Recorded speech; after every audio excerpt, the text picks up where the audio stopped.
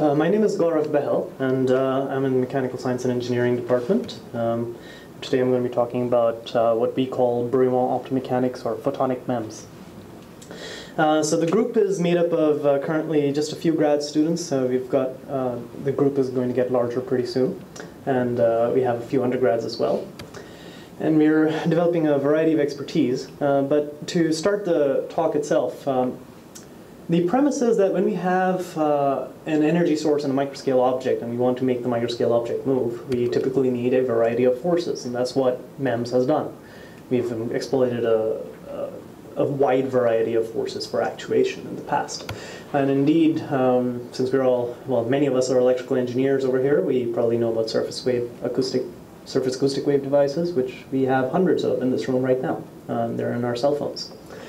So this is the basic idea that, surface acoustic wave devices are essentially sound devices, sound control devices.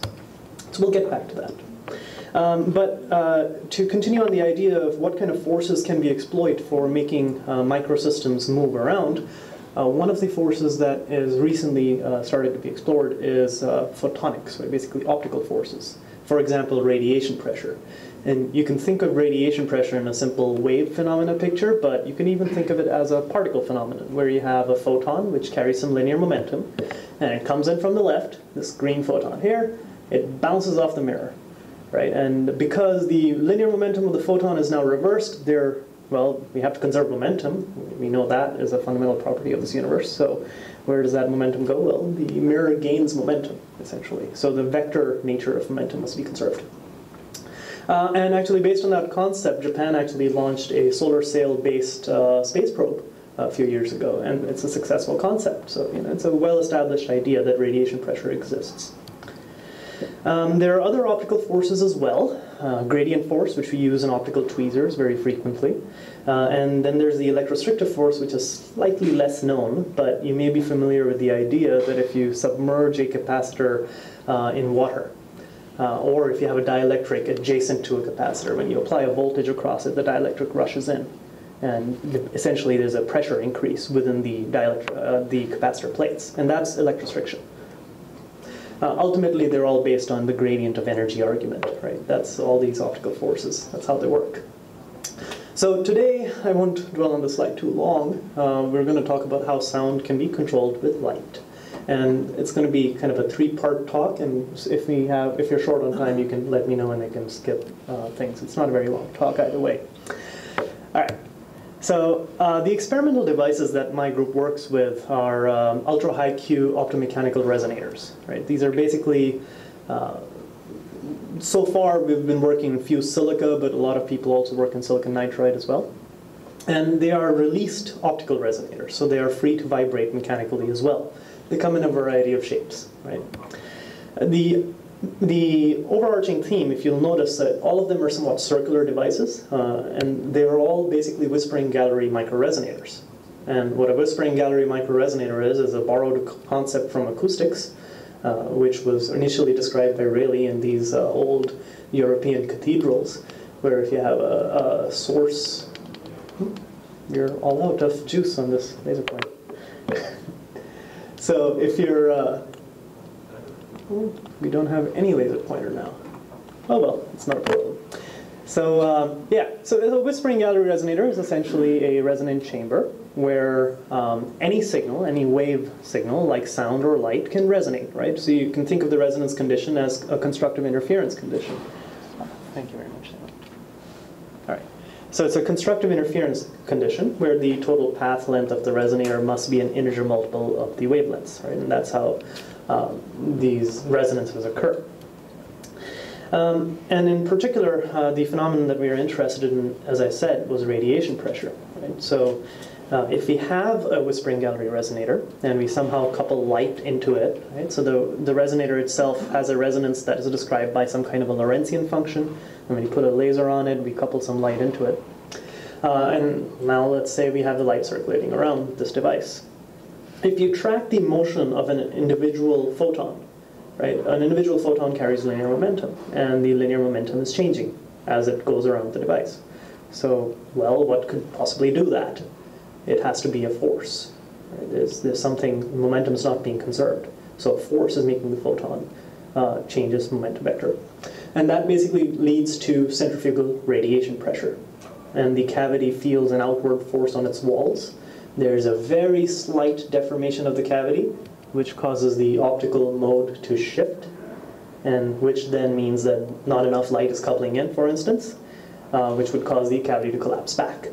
And so now you can see how there's a perpetual oscillation where the cavity expands. It breathes in and then breathes out. And it just expands and contracts at an eigenmechanical frequency. So that's a case where the mechanical frequency is defined by both geometry and materials, right? It's a mechanical eigenmode of the structure. This work was actually initiated at Caltech, actually, Michael Rukus's colleagues, Kerry Vahala and his team.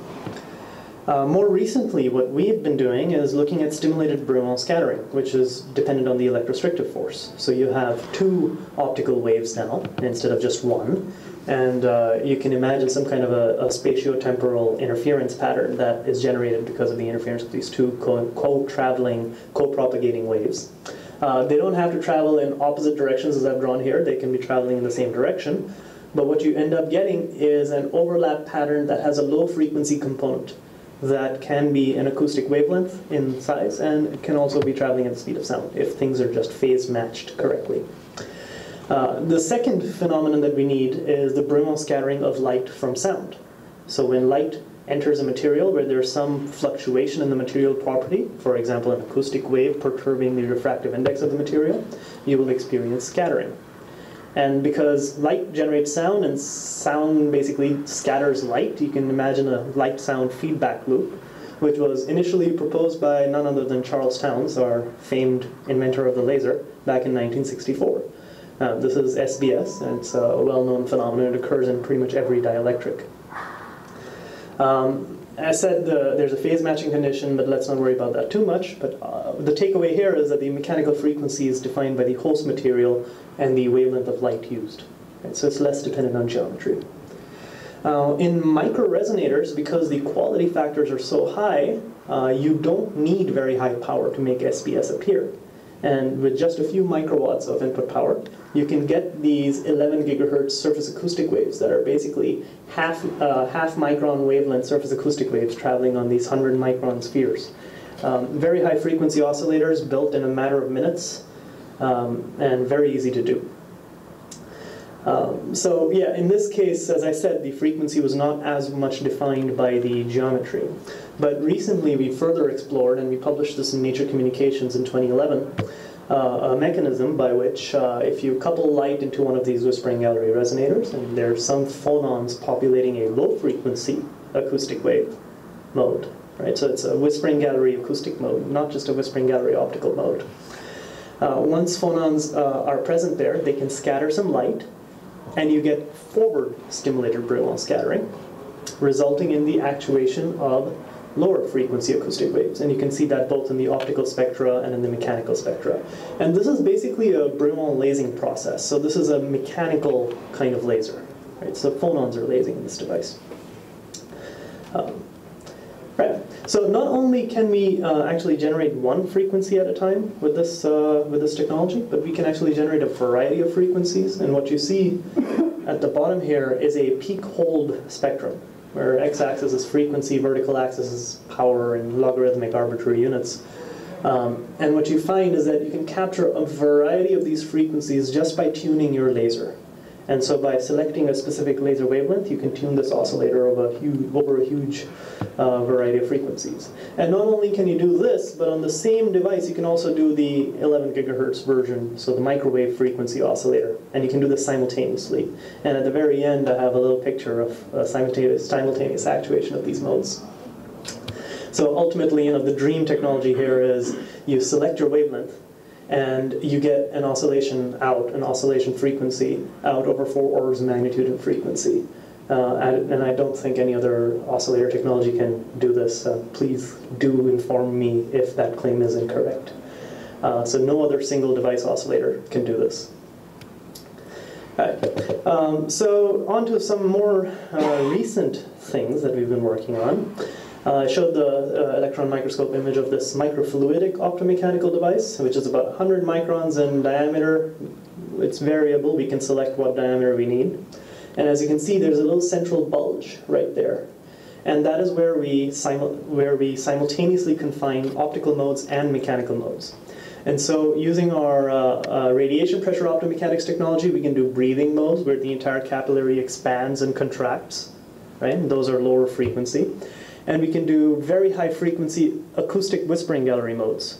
And I will show some examples of this on the next slide. And these are actuated by Brillouin scattering. So that's Brillouin Optomechanics, and this is radiation pressure optomechanics. So because it's a microfluidic device, we can start pumping fluids through it and try to do all sorts of exciting experiments now involving biology. Great. And as I promised, I wanted to show you some examples of experiments performed within this device. We definitely can actuate wine glass mechanical modes, which are wine glass style modes that are 4 nodes. Then we can also go an order of magnitude higher in frequency, closer to 100 megahertz, and we can go another order of magnitude higher, closer to a gigahertz, and then we can finally go another order of magnitude higher, around 10 gigahertz. So this is basically that promise of an ultra-tunable oscillator, except in this case, all these experiments were performed with water inside the device. And what is exciting about the first 2 modes shown here, they have deformation on the inside, which means they are sensitive. They will be sensitive to the liquid present in there. And so in our preliminary experiments, we have actually observed tuning of the acoustical mode frequency as a function of the density and viscosity of the liquid on the inside. So this is in the beginning phases of the makings of an optomechanical biosensor. So it's kind of nice to know that just 2 days ago we got accepted to Nature Communications for this paper. And ultimately, this is one of the last elements that I had during my postdoctoral work, which has a potential for improving optical and MEMS-based sensor technology. And the idea is optomechanical cooling. And this is a concept that has existed for a while, but this is the first experiment that we have performed on actually cooling sound using light. Previously, people have worked on standing wave eigenmechanical modes. In this case, we're actually cooling a traveling mode, so we're cooling phonons that are occupied a traveling acoustic mode. The concept is simple. Once you have these 2 optical modes that we're using in the previous experiment where we're actuating surface acoustic waves, in other words, we put a photon in, it scatters to a lower energy, and in the process a phonon is created. But you can simply imagine that the process could be reversed. If you pump the lower energy mode, it'll scatter to the higher energy mode, in turn annihilating phonons. And this process does occur. We verified this experimentally for the first time in 2012. And what we showed was that the Brownian mechanical vibration at 300 Kelvin gets cooled down to an equivalent temperature of about 19 Kelvin. So not only do you see a reduction in the total amount of scattering as you increase optical power, which is very unusual for a nonlinear process. Nonlinear processes really get worse when you put in more power. So over here, the nonlinearity actually diminishes, and the line width also broadens, which is indication of this cooling. And note that the Brownian motion actually over here, which is for an acoustic mode that looks like that, is about 10 femtometers in amplitude. So we go way below that in amplitude.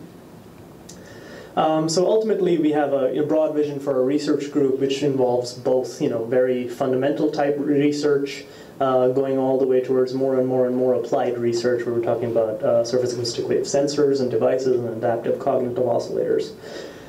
So this is overall the broad scheme of things, how we're going to proceed from this point on. And actually, this is a list of our key publications, and just a few days ago, we submitted this to a conference, which is a radiation pressure and SBS-driven simultaneously optomechanical pressure sensor, the first of its kind. It's the first multi-mode optomechanical system. And what we show is that these 11 gigahertz modes and the 16 megahertz modes simultaneously get tuned, and they have different pressure coefficients, so you can self-reference this device. So we're looking forward to some exciting work here as well. With that, thank you very much, and I'll take questions. Time for a question? Yeah, Deepa. What is the detection limit for the sensor? Sensitivity. Well, we've done some preliminary calculations with the device that we have right now. And for a simple 4-micron particle, let's say, of silica, we should be able to detect a 10 part per million frequency shift, which is pretty detectable. But ultimately, the ultimate limits is something that we don't yet have an answer for. So we'll be working on that very soon. And second question is, basically you use the frequency to isolate the optical modes and acoustic modes, right? The frequency is what separates both of them. I'm not sure I quite understand. How do you filter the optical modes and acoustic modes? We don't have to filter the optical modes and the acoustical modes because you pump the optical mode and you get a vibration signal out, which is a modulation of the optical signal. So you don't actually have to do any filtering, really. It's different domain signals. One is electrical domain, one is optical domain. So my question is, during conversion, if there is a light going in counterclockwise or clockwise direction, it can come and interfere with the acoustic waves, right? Oh, it certainly could, but the phase matching requirements for this process. Phase matching means energy conservation, momentum conservation simultaneously. Those requirements are very stringent, and you can't always satisfy them. So even if there are other signals, other interfering signals present, you won't get the phenomenon from them. You will only get one instance at a time. Does that answer? We thank our speaker again.